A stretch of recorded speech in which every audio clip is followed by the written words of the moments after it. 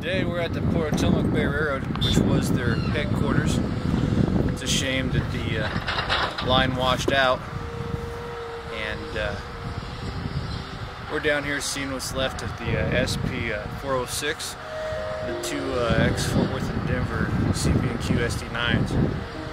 Down here rode the steam train on the Oregon Coast Scenic, and we're checking out what's left around the yard. It's pretty sad. See the shape of the locomotives and the rolling stock around here, and to remember that this was once a vital rail link in Oregon, now being just decimated into nothing. And it's pretty sad. I hope one day the line around here will be